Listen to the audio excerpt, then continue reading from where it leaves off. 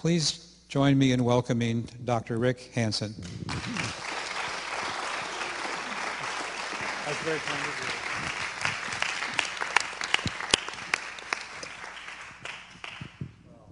How's the sound coming on?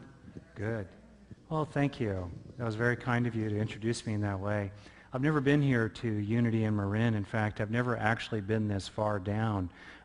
What is it, Front Gate Road or Main Gate Road? Yeah, and I've lived in Marin for 30 years, so my oversight, obviously. And I feel very honored to be able to do this with you, and glad at the opportunity in an intimate setting, really, to talk about how you can use your mind alone to change your brain, to change your mind for the better. And that's going to be my fundamental focus today. So my intent is to hold forth on a series of topics. These are my topics tonight. And I'll pause for questions and comments from time to time. Also, if you're willing, I propose to do a couple of private, internal, guided practices. And you're always, able to do whatever you want with those practices. And then I'll try to preserve a little extra time at the end for a general free-for-all of questions and discussion, and then we'll finish up with some kind of a short practice, and then very close to 9:15. Sound okay? Sound like a roll? All right, great. Okay, good. So as to a fault, I tend to talk with a fire hose kind of effect. So one of the details here is that I will send you a PDF of this slide set so you can have it for yourself. Also on my own website, which you can reach through rickhanson.net, or if it's easier to remember, through buddhisbrain.com.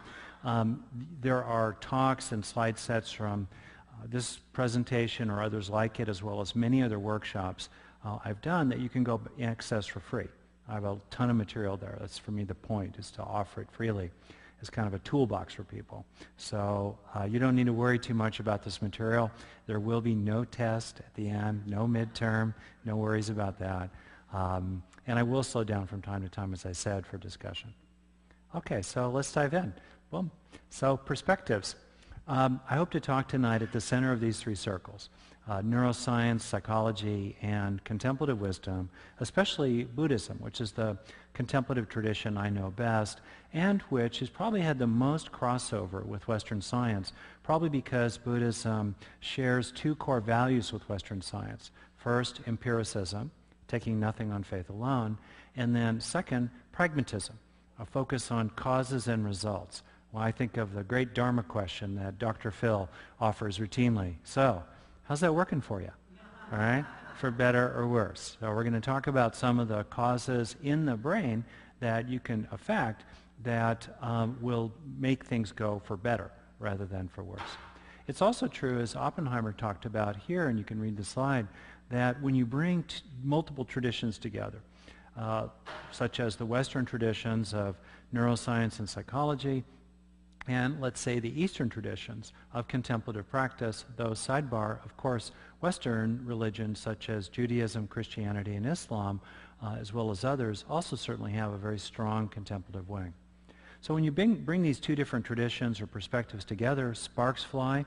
You get cross-validity checks, because when both the quantum physicists and the deep yogis seem to be pointing at the same moon, it gives you some confidence, greater confidence, that there really is a moon there. Also, you discover new methods. That's one of the things that I'll be exploring with you tonight to some extent. In other words, by studying the brains of contemplative practitioners, in a sense, studying the brains of the Olympic athletes of mental training, as they're sometimes called, we can start getting a better understanding of what's going on in the brain when people are in the states of mind that we care about, of inner peace, spiritual insight, resilience, strength of heart, strength of mind, concentration, deep insight into the nature of everything. As we understand better what's going on inside the black box of the brain, as these people have trained their brain over time to be able to enter those states, then we ourselves can become more able to work backwards in a kind of reverse engineering and use the mind alone to stimulate those states in the brain that underlie those wonderful states of mind. So, on the other hand, it's important to have a certain humility here. First, we need to be open to new information. I love this quote. We could update it in terms of sexual language. You know, I changed my mind, ma'am. What do you do? Anyway, I like that fundamental attitude of an openness to new information. Brain science, which I'll be talking some about tonight, is a baby science. It's estimated that the amount of knowledge in brain science has doubled in just the last 20 years. In other words, scientists, people in general, know twice as much today about the 3 pounds of tofu inside the coconut than they did in 1990. So it's in that spirit that we need to be appreciating that what we're talking about is just the beginnings of what's becoming understood about what's going on, you know, inside the brain. It's also the case that we fundamentally do not know how conscious experience manifests. It's said that there are 3 great scientific questions that remain. The first one is, why is there something rather than nothing? In other words, what caused the Big Bang? Nobody knows. Second great scientific question, what's the underlying grand unified theory that integrates quantum mechanics and general relativity, both of which are consistent and proven by research in their own right, and yet at their foundations contradict each other? What's the theory that pulls it all together, that is the complete explanatory theory of the physical universe? No one knows. And the third great question is, how in the world are we doing this right now? How are you sensing what you're sensing, thinking what you're thinking, suffering or having happiness, creating harm or creating benefit for other people, just discerning the color red? No one knows the answer to that question.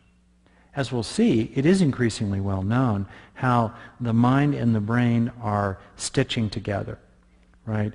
The connecting of the dots between mental activity, thinking, feeling, hoping, dreaming, seeing, hearing, sensing, etc., and neurological processes of neurotransmitter flows, large-scale networks of neurons organizing together, firing for a time, and then dispersing again, etc., etc. It's getting clearer and clearer how the dots are connected.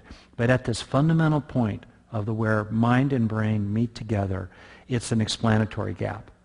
I liken it myself. I think of the picture at the top of the Sistine Chapel of God's finger coming down toward atoms, but there's a gap fundamentally between. We still don't know the answer to that question.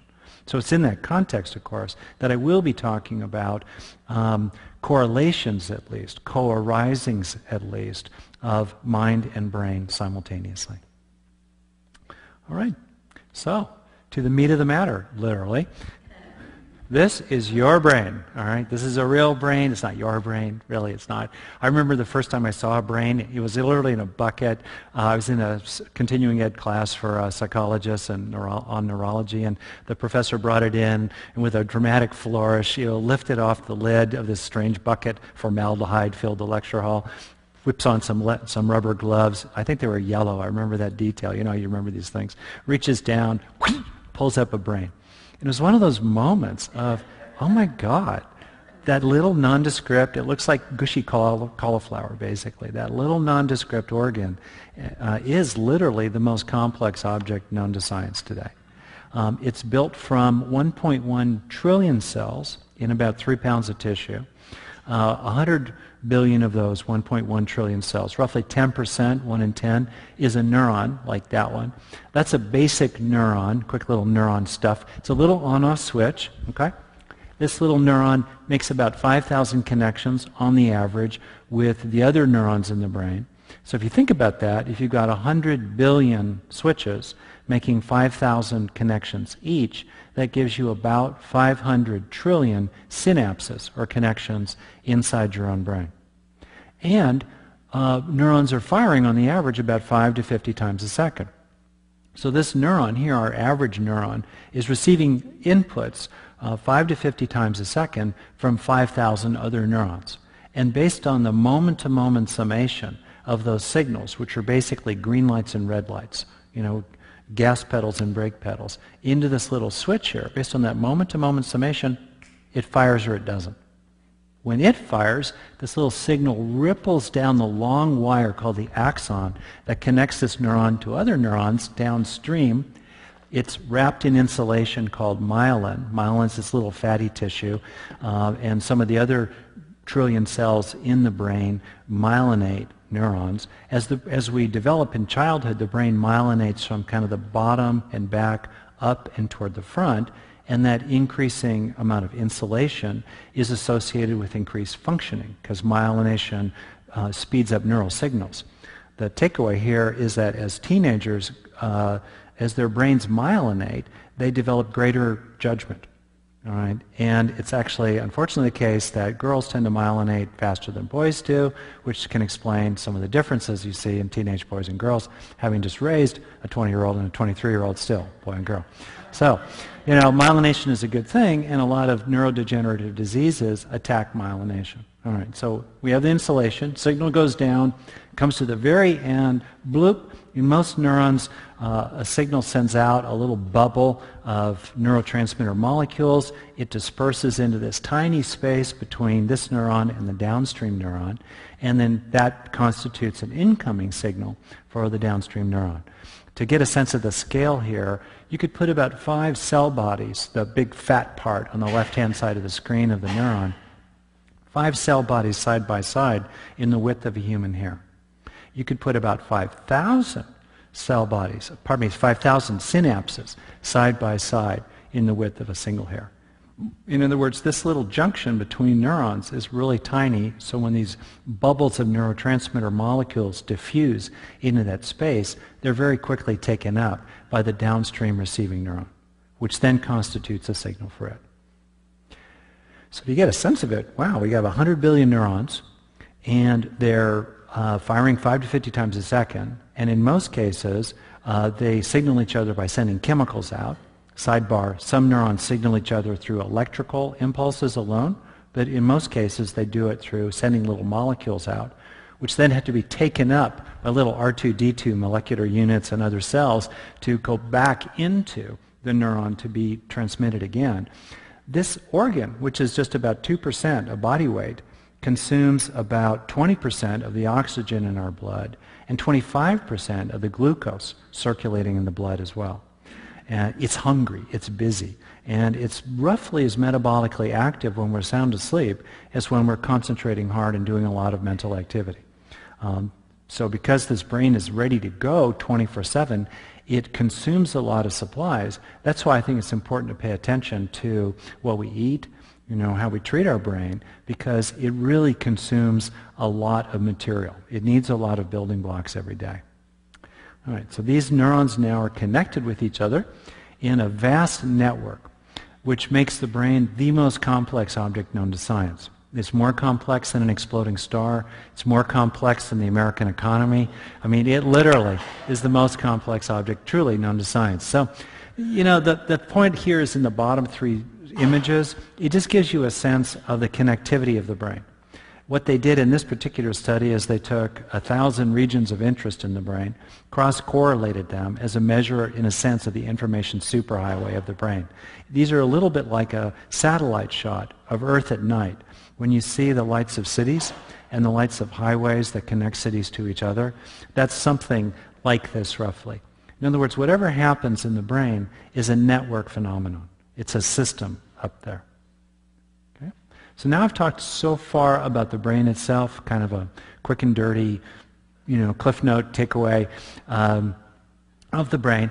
And now I want to talk through the most conceptually difficult slide I have. After we get through this one, really it's downhill, wind at our back, clear sailing.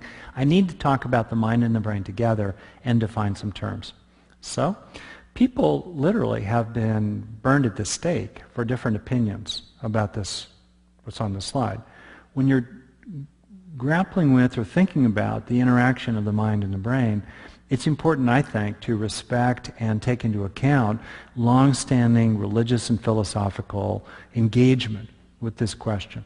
And when dealing with certainly a murky and difficult and sometimes provocative and thorny question, like the relationship between the mind and the brain, because it brings immediately questions of spirit into it all. I think it's useful to define our terms clearly, to know what we mean by the words we use. So when I use the word mind here, I'm using it the way neuroscientists generally use it, which is to say, as essentially the flows of information through the whole nervous system. That may sound a little odd at first, but we have many examples around us of where a physical substrate of some kind represents non-physical information. For example, driving here, you may have come to a traffic light, all right? Red, yellow, green. The color, as it were, is based on wavelengths of light that are emitted. That's material in a sense of E equals mc squared, right? It's one big system. So that's physical, or material, if you will. But the meaning of the red wavelength, or the meaning of the yellow or green wavelength, is just simply is not physical. Think of your computer hard drive. That's physical, and it represents not physical information of words, songs, pictures of your summer vacation, and so forth. This computer we're using right now is physical, and it's representing the meaning of the words up there on the slide. In the same way, the nervous system moves information around, much like the heart moves blood around, except information is not physical. Most of that information is forever outside of awareness. It consists of signals, learnings, inclinations, expectations that are below the waterline, forever outside of consciousness. We privilege the tiny tip of the iceberg, that is the mental activity represented by the nervous system that we're aware of. We privilege what we're conscious of, what we're aware of, because it's what we know. All right? But nonetheless, where the real action in the brain is in the underlying unconscious or semi-conscious habits of the heart, for better or worse. This means that, in the way I'm using the word, other than a hypothetical transcendental principle, a cosmic consciousness, a Judeo-Christian God, the 10,000 forms of Brahma in Hinduism, Yahweh, Allah, or the ground, spirit, the divine, or by no name at all. Other than that element, essentially the mind is what the brain does. And with a bow to the transcendental, my own position is of the three great positions, theist, agnostic, and atheist. I'm a theist. But with a bow to the transcendental, I'm going to stay within the frame of Western science. Okay. The way I think of it, therefore, is that, as we'll see, mind and brain co-arise. It's not that the mind reduces to the brain, because it can't, nor is it that the mind dominates the brain. I think of them as two aspects, nama and rupa in Hindu language, together co-arising. All we know is what's in the realm of mind. Okay? What you see right here in your vision is a tiny fraction of what reality actually is, without getting mystical about it. It's just that we only see in very narrow band of the electromagnetic spectrum. We only hear in a tiny range. A dog hears higher octaves. Hawks see things we don't see. It's a constructed world. We live in the constructed world, right? And yet every event in the constructed world of conscious awareness maps one-to-one to an underlying neural process. Right? So in the Hindu language, nama is the world of consciousness. Rupa is the world of materiality. All we know is nama, as it were, and yet every nama has an invisible dance partner. An invisible rupa, an invisible neurological event that co-arises simultaneously with any mental event. In this way of thinking about it. You don't have to agree with this, but for me this is the frame in which I'm going to try to talk about now some practical things. Okay? So I'll keep going. Are we okay so far? I've kind of skated across it. I've really learned crossing thin ice. I've done a lot of rock climbing, and there's certain slabs that are fairly steep. You can climb them. You have to keep moving because your feet start sliding down, if you slow down. So I'm going to keep going here. Okay, 3 facts now about the relationship between the mind and the brain. The first fact is that as the brain changes, the mind changes, for better or worse, right? Better, so-called, on the left side, caffeine, sugar, water, or on the right side, an NFL player in the moment of getting a concussion. There's some examples of the ways that as the brain changes, the mind changes here. For example, on the better side, if you have more activation of your left prefrontal cortex, you typically have more positive mood. Why is that? Well, it's because the left prefrontal cortex is involved in putting the brakes on negative emotion. So if you have greater inhibition, if you will, or regulation of negative emotion, you're likely to have more positive mood, more happiness altogether. On the other side of the coin, in terms of the brain changing for the worse, if there are chronic experiences of stress, even relatively mild stress, but pervading and continual, and certainly this is true for severe and perhaps as well as traumatic stress, that releases cortisol as well as other stress hormones. Cortisol goes into the brain and it gradually degrades a part of the brain called the hippocampus, which is involved in memory for context, putting things in perspective, as well as for visual spatial memory. The effect of it is up to a 25% reduction of the volume of the hippocampus as a result of chronic stress. And when you degrade a part of the brain that does something, the brain is less able to do that thing. It's kind of like if you weaken your biceps over time, you can't lift things with this motion as well. Right? That's an example of the brain changing for the worse and the mind changing for the worse as well. The second fact is that as the mind changes, the brain changes. Now we're looking at it from the other direction. We're looking at causality flowing the other way. For example, as people have different ideas or thoughts or feelings, there are changes of brainwave patterns, there are ebbs and flows of neurochemicals, and particular parts of the brain that perform particular functions activate to do that function. For example, here we have a picture of a college student who's head over heels in love, lying in an MRI, who's just been shown a picture of his or her sweetheart. All right? And this part of the brain is the caudate nucleus. It's a reward center in the brain that activates when we feel rewarded. Kind of makes sense. You know, there you are, head over heels, you're in college, you're young, the world is wide open, and zing, you see your sweetie pie. By the way, Josh, I don't know if this is super tightly focused. Maybe that's as good as we can do it. I don't know. But anyway, that part of the brain also activates with cocaine and winning the lottery. I'm not equating these. But it's a reward center in the brain altogether. A little more esoterically, now we have a picture of a Tibetan monk who's doing boundless compassion practice, sending compassion non-referentially to all beings. And he's doing that while inside an MRI, which is banging away at him, and he's got to really concentrate. So he has particularly activated that orangey blob, and this is a slide sliced like this, going that way. The previous slide, by the way, was sliced this way. This one is sliced that way. Okay? A part of the brain called the anterior, which means frontal, cingulate cortex, is activating here because it helps control attention. How many of you meditate at least 1 minute a month? 1 minute a month?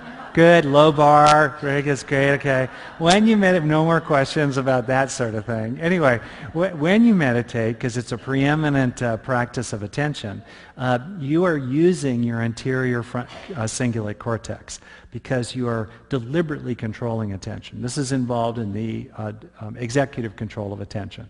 Now, by the way, it looks like the rest of the brain has gone dark. That orangey thing is just painted in. Basically, it means that that part of the brain is about 2 to 3% more metabolically active. It's consuming, it's eating, as it were, about 2 to 3% more oxygen, but that's enough to be noticeable and to pick up on a signal in an MRI. As another example of the mind changing and thus the brain changing, we have a study done on Christian nuns, Carmelite nuns, I believe in Montreal, who were asked to recall a profound spiritual experience. They activated, the slides up here are a little busy. Again, these are slices of their brain looking this way. I just want to draw your attention to 3 key regions that lit up, as it were, when they did that. In other words, when their mind was drawn to this experience of probably union with the divine, a kind of bride of Christ, very heartfelt kind of experience, 3 parts of their brains in particular activated. One was the ACC, anterior cingulate cortex, upper left image. They were concentrating. They were deliberately controlling their attention in this strange MRI environment to bring up this experience. Second part of the brain that activated was the insula. In the second to the right slide in the top row, insula, that's a part of the brain that's on the inside of the temporal lobes that's involved in interoception, tuning into yourself, particularly your body sensations or gut feelings. Interestingly, the insula is also involved in empathy for other people, seeing how they're doing. So interestingly, studies have actually shown that as you practice more tuning into your own body, you become more self-aware, and you also become more empathic, in particular for the feelings of others. Quick little sidebar, there are just about 2 of everything in the brain. I think in Noah's Ark, where they all came 2 by 2. So there are 2 insulas, there are 2 amygdalas, there are 2 hippocampuses, and so forth. The convention is just to talk about them in the singular, so that's how I'll talk about them. Okay, the third part of the brain that lit up when they did this was, guess what? Caudate. In the upper row, because that's all we're looking at here, the third and fourth from the left slides, caudate, left caudate, and right caudate. This reward center of the brain also activated a lot when they were tuning into this profound spiritual experience. Now, it's not that the Tibetan monk was not feeling rewarded by compassion or in touch with his body, but there wasn't enough activation there to pick up a signal. On the other hand, these nuns, and I think no accident, Christian and female, and the nature of the experience, profound spiritual experience rather than something fairly subtle like compassion for all beings, no accident, they were in touch with their bodies and felt very rewarded by it, as well as needing to concentrate. Okay? We could get into the details of this, but the larger point I'm just making here is how, as the mind changes, the brain changes as well. Now, so far I've spoken of only temporary, fleeting changes, which is remarkable as it is, that the fleeting ebb and flow of ineffable thought maps to very material and gushy, flows of molecules and electrical signals inside this physical organ. Additionally, the flows of thought leave lasting traces in the brain. The mind can change the brain, not just in temporary ways, but in lasting ways. And this has to do with what's called experience-dependent neuroplasticity. Neuroplasticity being the capacity of the brain to be plastic, in other words, to be malleable, to be changeable over time. So, for example, busy regions, routinely busy regions, end up getting more blood flow. Also, there are changes in gene expression, epigenetics, that are based on flows of thought. For example, people who routinely practice relaxation have improved expression of genes, little strips of atoms, amazingly, in larger molecules, but just a molecule of DNA. These genes have improved expression. They're more able to do their work to control the stress response, thereby making a person more resilient. Isn't that kind of remarkable? They're just kind of lying there, or sitting, or thinking about white fluffy clouds, or listening to Stephen Halpern music, or something like that. Can actually unpack twisted strands of molecular DNA so that the little strip of genes in question, little strips of atoms in question, the gene there, can do more work. Wow. Also, related to the saying of the Canadian psychologist Donald Hebb, neurons that fire together wire together. Okay? It sounds like a rap song, doesn't it? Anyway, and to show you an example of that, I'll hit the next slide here. This was a study that was done on long-term meditators in Buddhist mindfulness vipassana style meditation. And what it showed was that in relationship to comparing the meditators, they're the blue dot people, to the red square control group, the meditators had literally thicker brains in 3 regions, 2 that are particularly important. The first is that, and that image is kind of a blobby image of someone looking this way, all right? They had greater, I'll do number 2 first, in reverse order. They had greater cortical tissue. They had more synapses forming. They had more switches, more density of neural capacity, more muscle in a sense, neurologically, in the 2 up there, regions in the front of the brain where you can control attention. No surprise, they were working the muscle of deliberate, controlled mindfulness, attention, and they got better at it. The muscle got bigger. The number one region is the insula.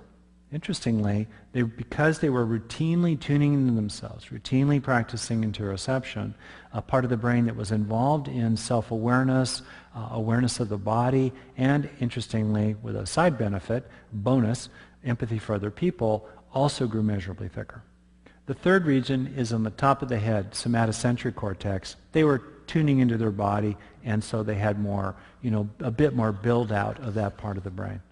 Isn't it interesting that as they did practices that a lot of us in here do, they they developed thicker cortical tissues compared to the control group. Also, interestingly, if you look at the scatter plot down here, there's another important point. Normally, we lose about 10,000 brain cells a day. That may seem like a lot, but when you start out with 1.1 trillion, we lose about 4% or so by our 80th birthday. That's called cortical thinning due to aging. Normal cortical thinning, and it's associated with normal cognitive decline as we age. Not dementia, not Alzheimer's, but normal cognitive decline. And that's what you see in the red square people. In other words, as they got older, cortex in these key regions got thinner. You can see the word thickness on the y-axis of the little scatter plot there. But interestingly, the blue dot people who worked that muscle did not experience any cortical thinning due to aging. They used it, so they did not lose it. And that has lots of implications for an aging population.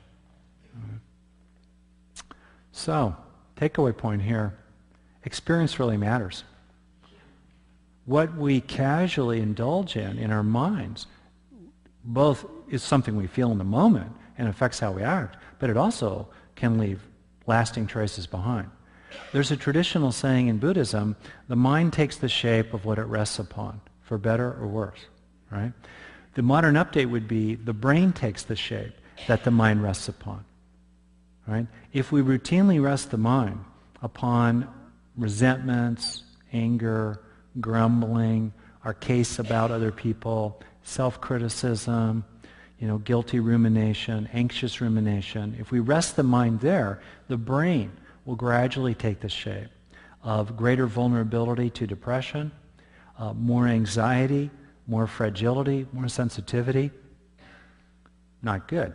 On the other hand, if we rest the mind routinely on the many small moments of everyday good news in life, in most people's lives, if we rest it on our own accomplishments, if we rest the mind on the kindness, the small kinds of kindness and cooperation that come our way all day long, if we do that, we then have a different brain, a brain that takes the shape of greater resilience, improved mood, more resources inside, more strength inside to be able to deal with the challenges in life and make this world a better place. That's really the takeaway for us. It leads us to the third fact, which is that you can use your mind to change your brain, to change your mind for the better. And that's the power, really, of self-directed neuroplasticity. Okay. Any questions or comments so far? Yeah, right there. Those areas in the brain that you showed that lit up. Yes. When meditating, they sort of roughly link to the sixth and seventh chakra. Do you think that's coincidence? I don't know. I just don't know. I just don't know. Yeah. Yeah, well, the one on the top is fairly trivial. Not that the seventh chakra is trivial. I just mean that little part of the brain is involved in the map of the body.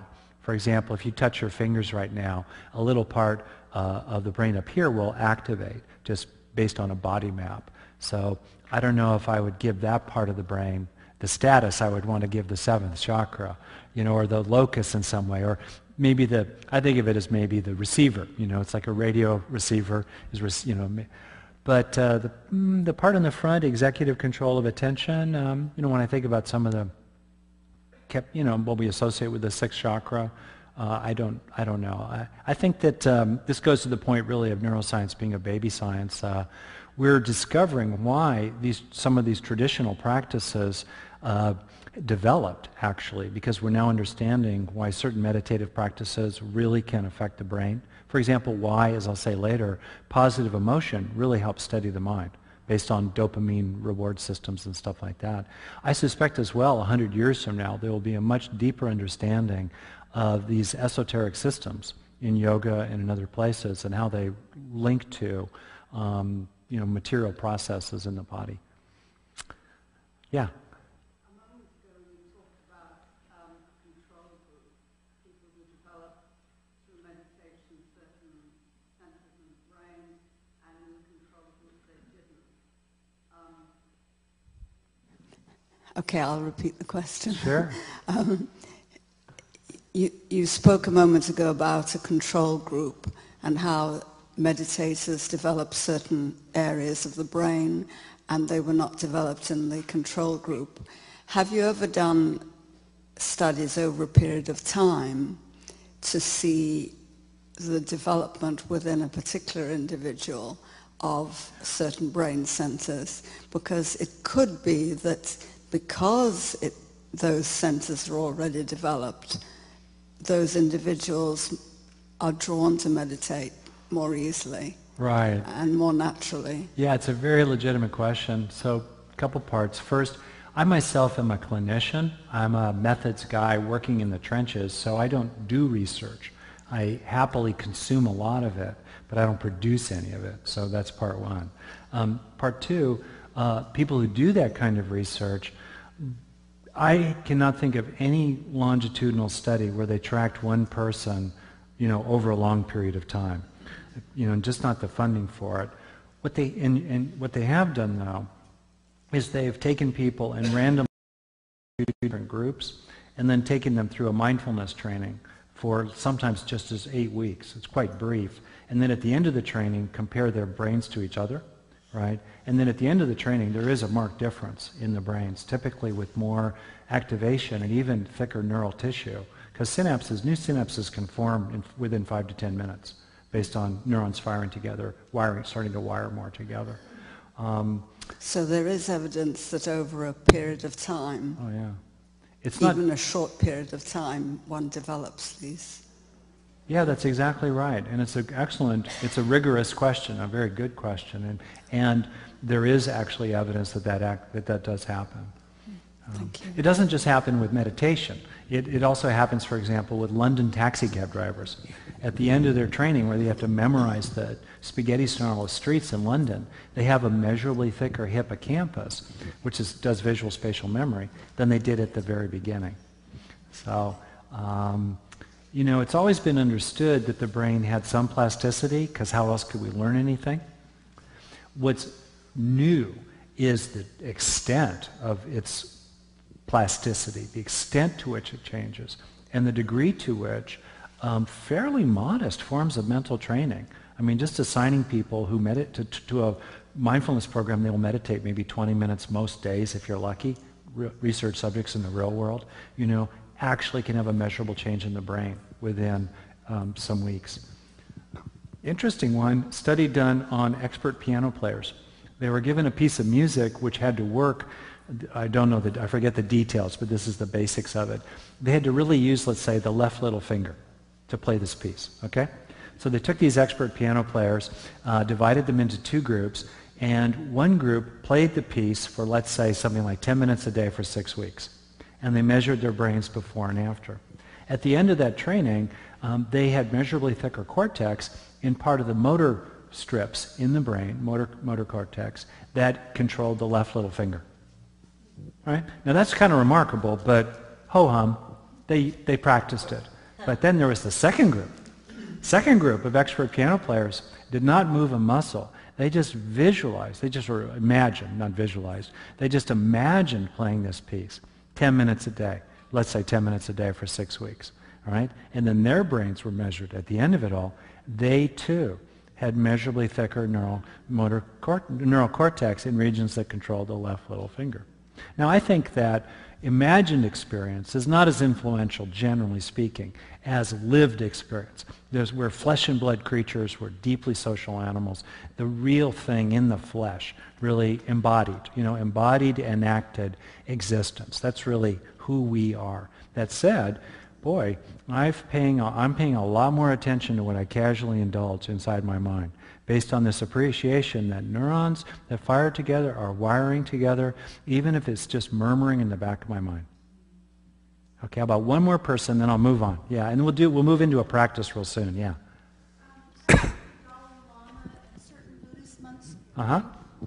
I thought that the Dalai Lama and some Buddhist monks had undergone some of this testing, and that it was continuous. Isn't that true? And it was continuous? And that, What's the it? that they continue to be studied. Oh, great. Well, the Dalai Lama has been a great fan of this kind of research, and he has supported it. I don't believe he himself has ever been, wired up. I'm very involved in that world, and I don't know that. Maybe he has. I'm seeing someone nod. Maybe he did in one case. But the larger point about, he has really been encouraging to monks in his tradition to be studied. And these studies are certainly ongoing. Absolutely. Just recently a study was concluded, run out of UC Davis, fairly nearby here. You might know of this, called the Shamatha Project. Shamatha is a word for concentration. So they took people on a 3-month retreat. That's a pretty serious meditation retreat, 3 months. And they compared and they studied their brains. It was an expensive study, multi-million-dollar study. And they really examined their brains as well as other measures. One of the interesting findings they had that's come out of this is that those who did the retreat compared to a control group, and they were quite matched. These were meditators. These were people who wanted to do a 3-month retreat. What they did is they randomly assigned them to 2 groups, ran the first group through the retreat, and then they let the second group do another 3-month retreat. So they're the same kind of people, basically. The people who got to do the retreat at the end of 3 months had longer telomeres on their DNA. Telomeres are little tails at the end of DNA that when cells, like I believe it's something like 200,000 red blood cells die every minute, and 200,000 new ones are born every minute in the body. So there's a lot of turnover of cells in the body. Cells divide, cells die. When cells divide, DNA has to be copied. The problem is when DNA gets copied, sometimes errors can start slipping into it, and those errors become cancer cells or other kinds of problems. Telomeres are very involved in good replication of DNA. So having long telomeres is really a way to prevent aging. As we age, telomeres shrink. And the shrinking of the telomeres is associated with a gradual breakdown of the body as we age.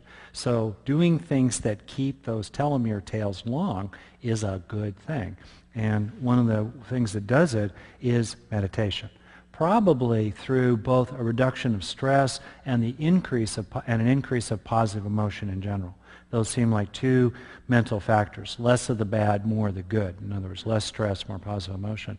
But clearly it's a research finding. And because meditation has this reputation, as I suspect many of you have bumped into yourselves, as this sort of woo-woo, new age, flaky, non-scientific thing, when you are able to publish research about it in major journals, so the slides I'm showing you are all from super gold standard major journals, you really need to have robust results. So these are very legit results.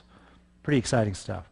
Or they've done studies on people in an experiment who, some people get $20 from the experimenter. Everybody gets $20. And then you have a choice. Some people would get a choice, like, do you want to keep it or do you want to give it to charity? The ones who gave it to charity had more of a reward activation in reward centers of their brain. Pretty cool, right? Maybe that's a segue to my next section, because I'm conscious of time and I want to end by 9:15. I'll also stick around here and chat with some of you if you like. Okay? So, point is, there are things we can do. These are examples of using our mind to change our brain, to change the mind for the better. When you do methods like this, you're targeting the hardware, based on some basic simple understanding of the hardware, to get it to do things for you that are useful, that you care about. Okay? Okay. So, this for me is I'll make a quick point about this. I think there are three great phases in healing and in psychological growth and in spiritual practice. In the first phase, we be with something difficult. We be with what's there. We experience the experience, right? We bear it. We stay with it. We open to it. We hold it in mindful, spacious awareness.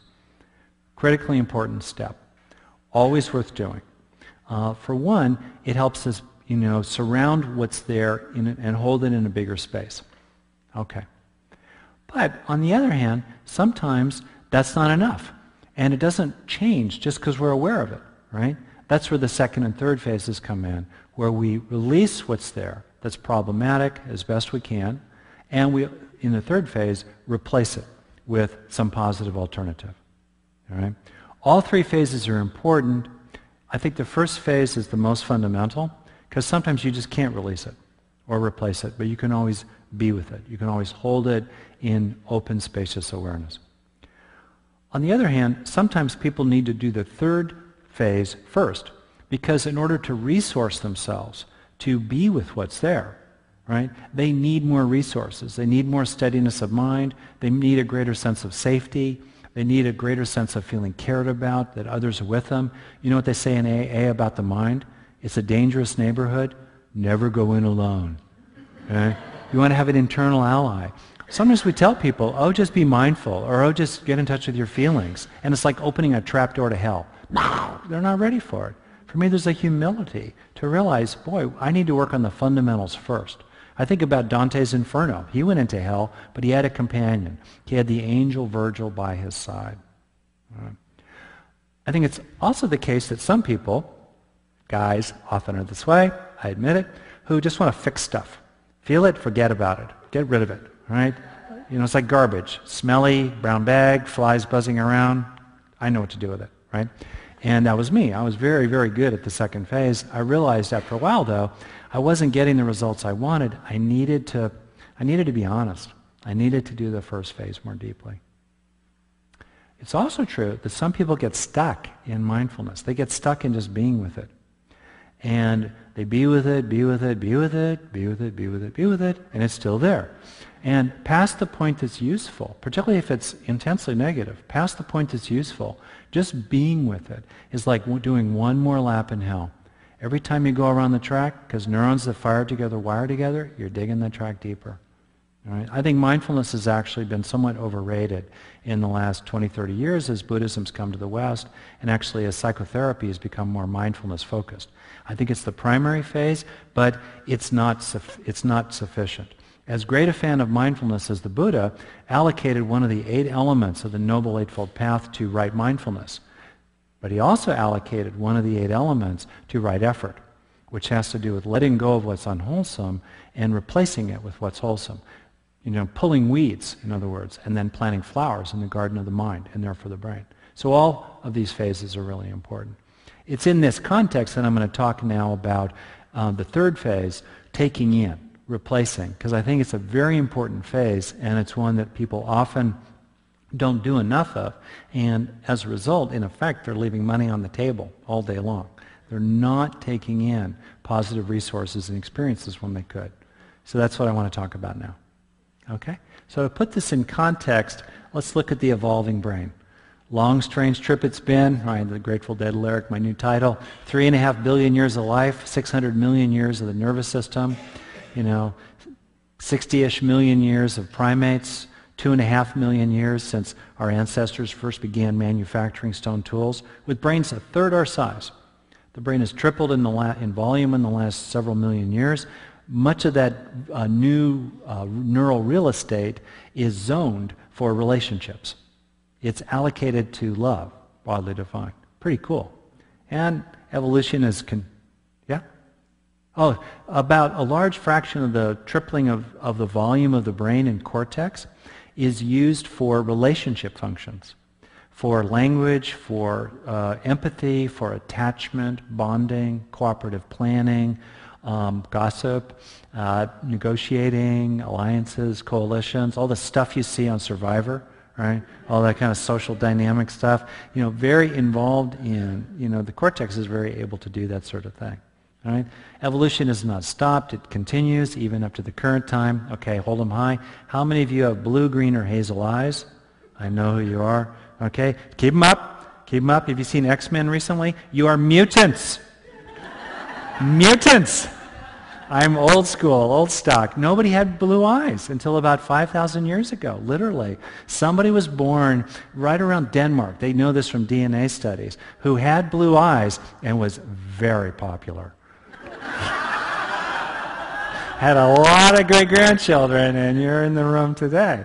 Evolution is ongoing, okay? Kind of cool.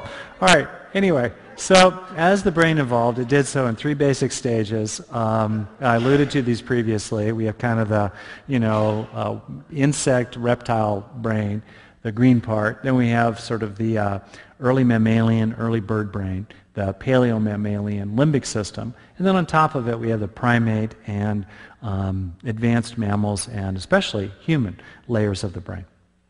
As I said, we've got these 3 stages. The brainstem is very involved in avoiding harm. Fear is the original emotion. In the wild, rule 1 is eat lunch today. Don't be lunch today. All right? Okay. Get away from those sticks. Avoid those sticks. Second stage, mammalian, approach rewards. Get those carrots. All right? And then third stage, human, attached to us. All right? Attaching, as I talked about just a little bit ago, is very fundamental in the nervous system. You can see here a primate mother and her child. A little detail, notice how that kid, I have no idea how old it is, probably just a few months old, can hold on to his or her mother. Human infants can't. Humans have the longest childhood of any animal on the planet. In that long period of vulnerability, which enables the brain to quadruple in volume, from the size it is with a newborn to an adult brain. As the brain quadruples in volume, which is also the greatest increase in brain size from birth to maturity, as it does so, it needs to have a long childhood to make use of those capacities, to learn all the things you need to learn to be an adult human. On the other hand, that long childhood entails a long period of vulnerability and dependency, including for the mother that cares for the child. In most mammal species and also most primate species, 95% of all primate species, the father does nothing for the kid besides contribute 1 cell that doesn't live very long. Right? That's it. Okay, that's 95% of the primate species. So mom's on her own, but if you've got a child that you have to carry in your arms, and you can't run away from charging tigers, you need more bonding with your partner, and you need a village it takes to raise a child. So the evolution of the size of the brain required an evolution of love and an evolution of sociability, social skills, teamwork, language, cooperation, friendship, kinship, and all the rest of that enabled the evolution of the brain. That's the social brain theory. It's the idea that love, broadly defined, has been truly the primary driver of the evolution of our brain, certainly over the last several million years, and probably longer. That's pretty neat, I think. So we have networks. It's not doing anything, Josh, because it's quick time looking for a picture. Oh, you can't show these images, right? Okay. Well, I'll just tell you what you're missing. So I have an image first of a family. Then I have an image of Habitat for Humanity. And then I have an image of a human being and a whale nearly holding hands. As the whale, true story, off of the Farallones, you may know this humpback whale was trapped. And, what? Yes! One of my favorite pictures all time. Yay!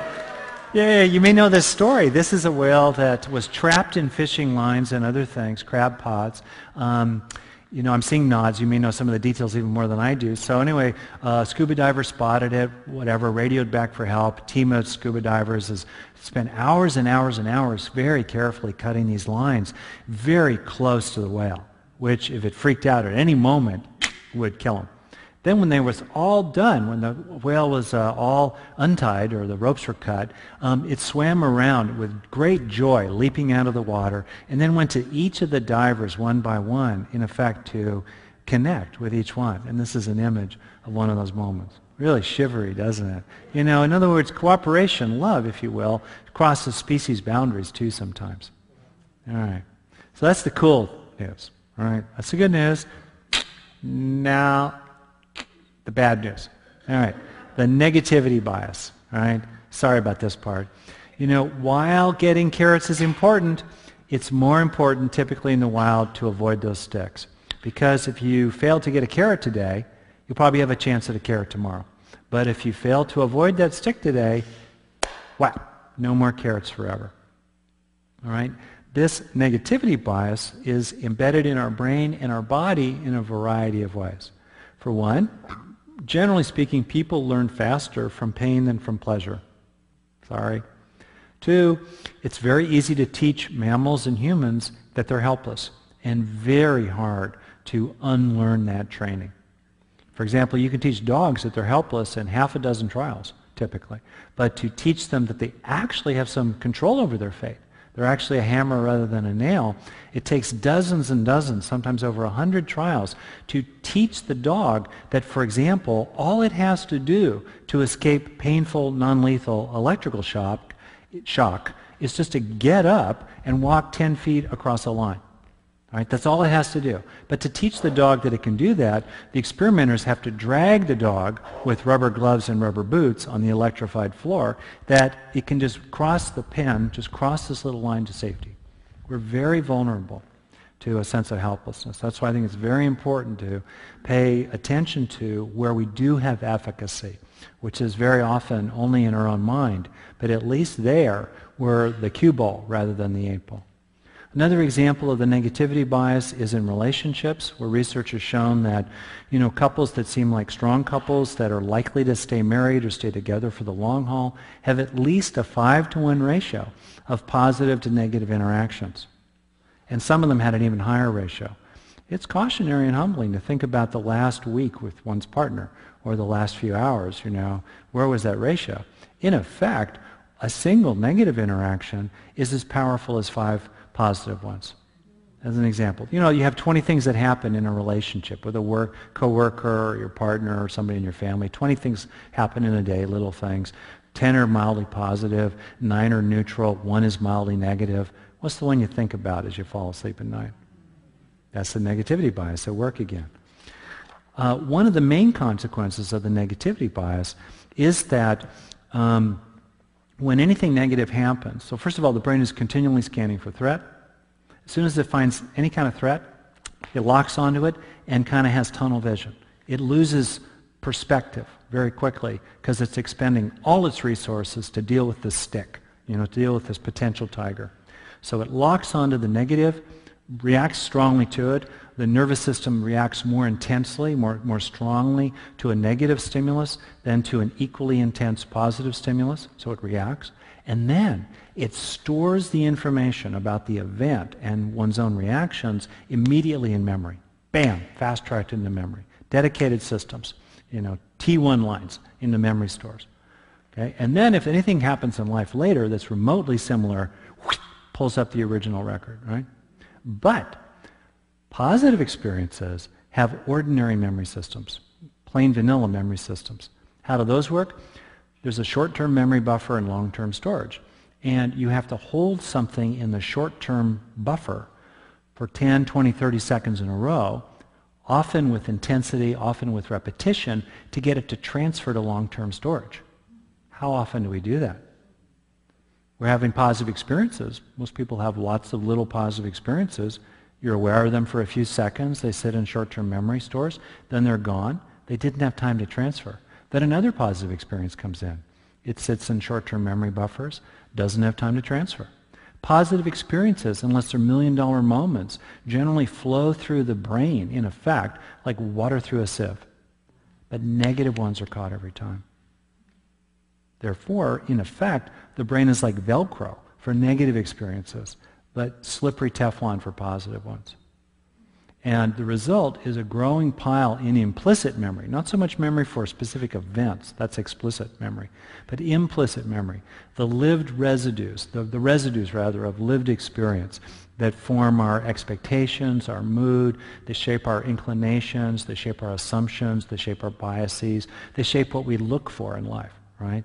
The contents of implicit memory through this just generic hardwired neurological tendency tend to grow increasingly negative unless people have tons and tons of positive experiences or, in particular, take in the good of positive experiences.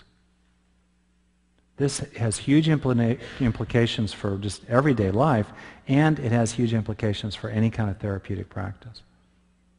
So how about I show you the steps of taking in the good, and then we'll move to a wrap tonight and maybe finish with a little practice of taking in the good. So, I did not invent taking in the good. This idea of deliberately internalizing positive experiences, of mindfully internalizing positive experiences, is kind of sort of implicit and present in a lot of paths of growth or practice or therapy. It's fine. What I have tried to do is really think through what are the actual steps of truly mindfully internalizing a positive experience, and how can we, really work with the neurology here, and why do we need to work with the neurology to truly go through life like a human vacuum cleaner, sucking up all the little pearls that are strewn, on the ground around us. So, 3 steps. First, we have to let the needle move. That's the most important step of all. Isn't it true? So much of the time, first of all, we don't notice the good fact in the first place. And then second, even if we notice it, oh yes, I finished the laundry. Oh yeah, I got the kids to bed. Oh yeah, you paid me a compliment. Oh yeah, I know I'm a good person in this way. Oh yeah, flowers are blooming. Oh yeah, do we feel very much? Very often the needle doesn't move very much at all. So the first step is to let the needle move. And that has to do often with working through various obstructions to letting yourself feel truly good. Maybe there's a fear that if you let yourself feel good, you'll lower your guard, and that's when they really smack you. Or you lose your edge, if you're kind of a busy type A person. Or maybe there's a sense that feeling good is somehow disloyal. If you grew up with a depressed parent, or you had a sibling who had a disability or an illness, or maybe you grew up in a culture in which it wasn't okay to be caught feeling happy or exuberant or really good. Or maybe in terms of genderizing it, you're a man and men are supposed to be stoic and strong. Or you're a woman and women are supposed to make other people happy first. Whatever it is, often people encounter obstructions to feeling good when they try to start taking in the good. So the trick is to work through the obstruction and then come back to the practice of taking in the good. And most of the good we take in is small, everyday stuff of, just normal life. Second step, that's the money step. That's when you stay with it. You get those neurons firing away. The brain is extraordinary, it's remarkable, and at a deep level, it's kind of a biological machine. So you work the machine. The more intensely those neurons are firing together, the longer they're firing together, and the more whole body the firing is, the deeper the memory trace.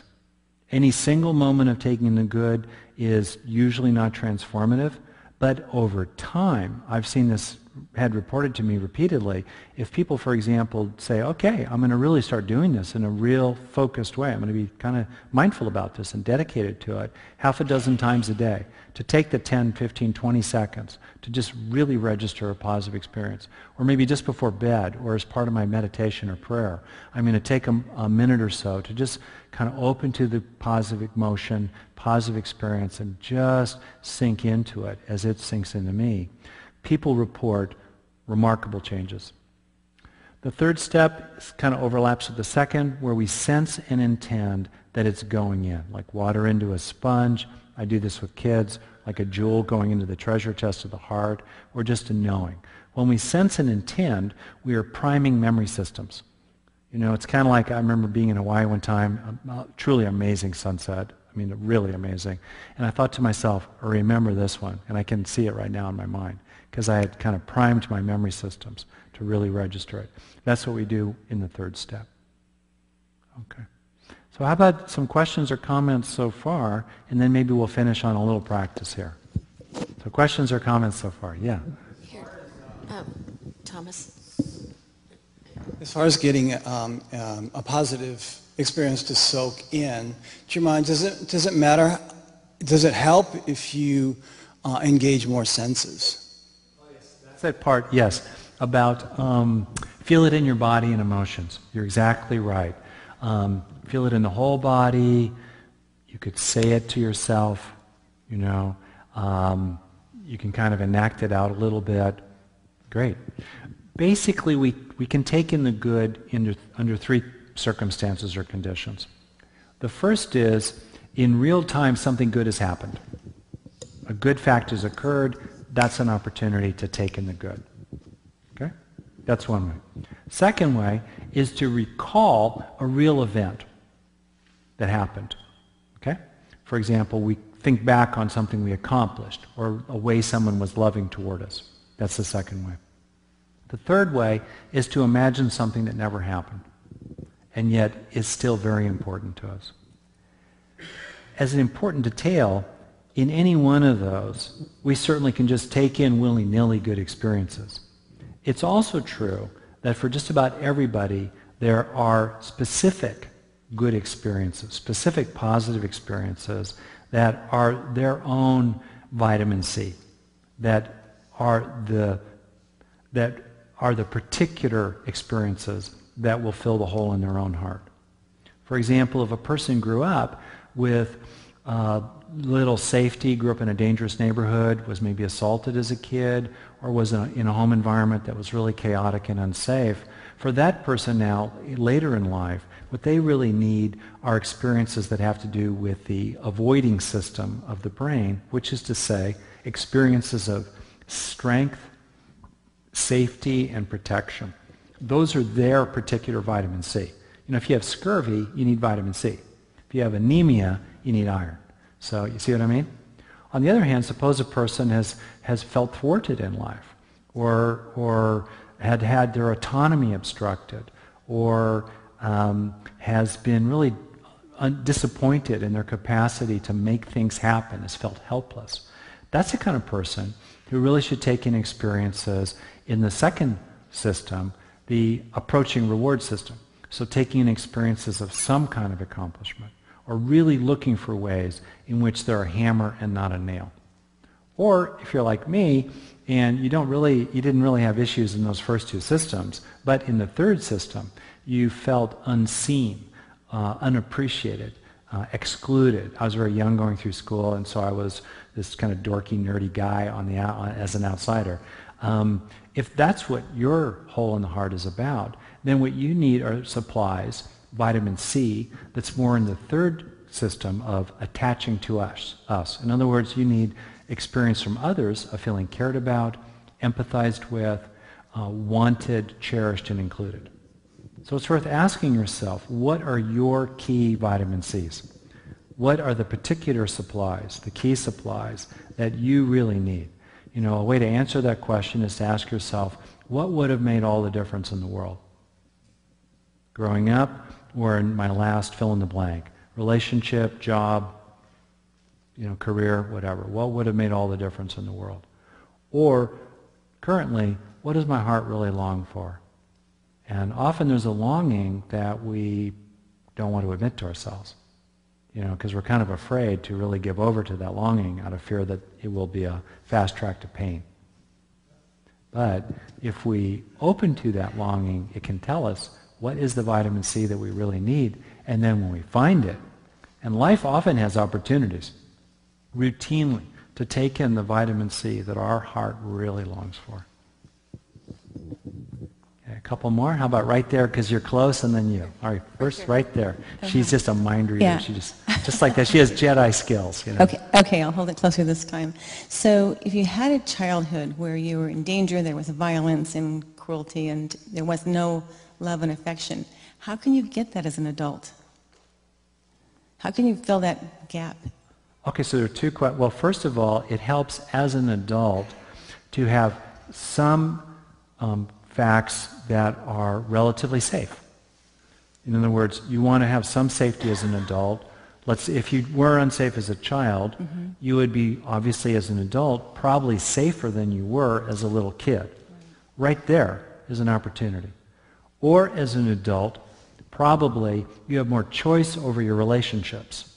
You're not stuck with those people, right? You have the relationships of choice rather than the relationships of birth, right? And with your relationships more of choice, you probably are with saner people. Also, as an adult, you have more capacity to influence them so that you get what you need. You get decent, ordinary, humane treatment, what everyone deserves. All right? So hopefully, there are good facts in one's life today. They're not perfect facts. It's a very interesting thing. What do you do? How do you heal wounds that had to do with a lack of a profound and deeply important kind of cherishing? And in your life today, you just don't have that kind of cherishing. You have good friends, perhaps. You have people who care about you, but you don't have that particular special thing. Well, honestly, you do the best you can. You know, in the pie, as it were, you're lacking that particular slice, but there's a lot of other caring. There's a lot of other kindness and goodwill toward oneself that is available to us to take in. And the willingness to take in what we can, even though it's not the whole pie, is very important for personal growth. I'll just leave it at that. Okay, thank you. Yeah. And, okay. Right there. Yeah. The current issue of Yes magazine has focused on prisons in this country and how prisoners can avoid going recidivism if they have education, if they have meditation, all these positive things. Is there any way that you can make this known so that it could be applied so as to reduce the crime rate and the violence, particularly in this country where the prison population is so high? Yeah, we are the highest per capita prison population of any country, as you know. Yeah. Well, first, I'm kind of here the messenger of what's pretty widely known in certain circles, you know. And the good news, I'm aware a bit of what's being done in prisons these days. First of all, most of it's terrible. And interestingly, in prison settings, there's a real interest in mindfulness. Many people there have no interest in it whatsoever, but they've done, for example, I don't know if you've seen some of these documentaries, you can get them or see clips of them on YouTube. There's meditation retreats in prison, you know. Very few. Yeah, very, very, very few. Goenka has been he's an Indian teacher. I think he's from India. Burma, is he? Burma, thank you. Okay, good. Thank you for that. Yeah, great teacher.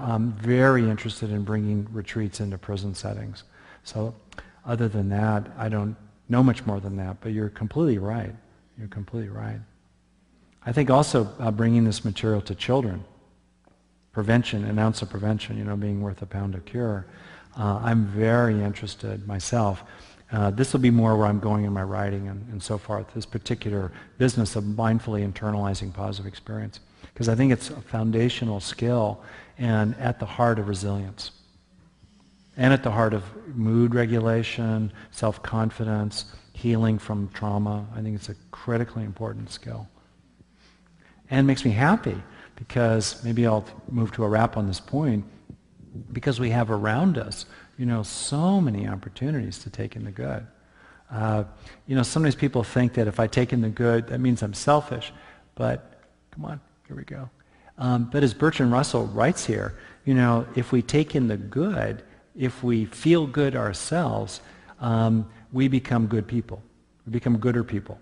It says that good life is a happy life, not because being good makes you happy, but because being happy makes you good. Lots of research has shown as we fill our own cup, we have more to offer to others. So as you fill your own cup here, besides helping yourself and being kind to yourself, it's a wonderful way to send ripples of goodness out into the world, touching so many others in ways known and unknown. Never doubt, for me it's one of the huge takeaways from this material, never doubt the impact of small things adding up over time. Their impact both in our own brains and then rippling through us, their impact widening out in wider and wider circles into the whole big world. So how about we take in the good for a minute or so, and then I'll formally end, all right?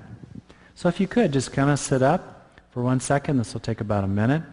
And going through these steps, hey Josh, can you go back two to the 3 steps? 1, perfect. Okay? So bring to mind 1 or more positive facts in your life. Perhaps something you're grateful for. Or maybe a relationship that makes you feel good.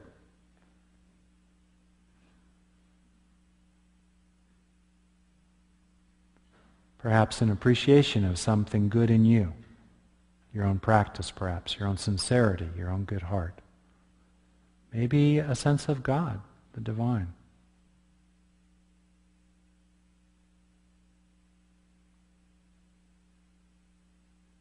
So as you do this practice, both try to do it and be aware of what happens in your mind as you do it. And so now in this first step, see if you can let the knowing of this good fact become an increasingly positive experience.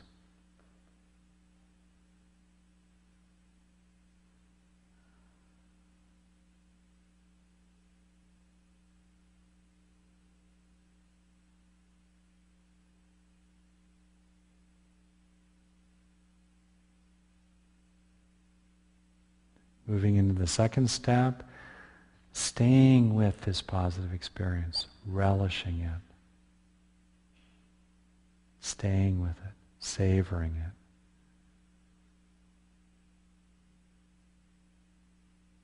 Maybe letting a little small smile come up, letting it fill your body, your mind, staying with it, opening to it like a flower to the sun.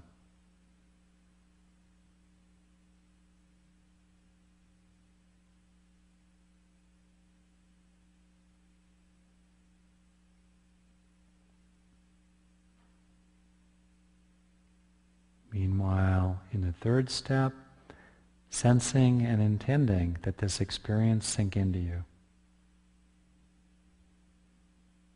Perhaps visualizing something like light coming into you, like a golden balm, a salve, sinking in and soothing maybe places inside that have been wounded in the past, bruised, hurt. Perhaps even feeding a little kid inside you.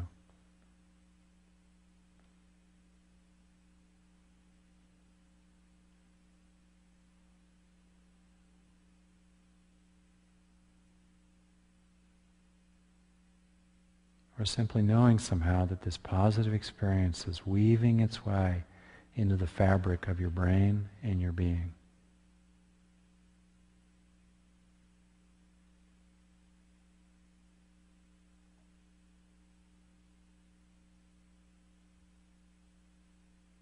And then last, as a little bonus,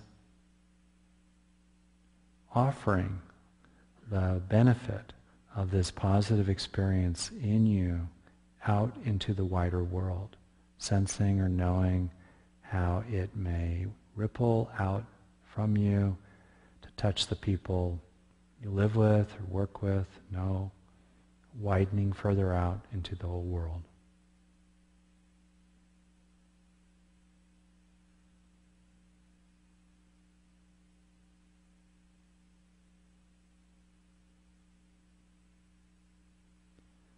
be so.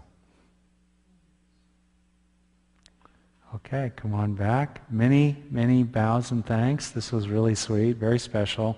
Wish you well. I'll stick around. Be good to yourself.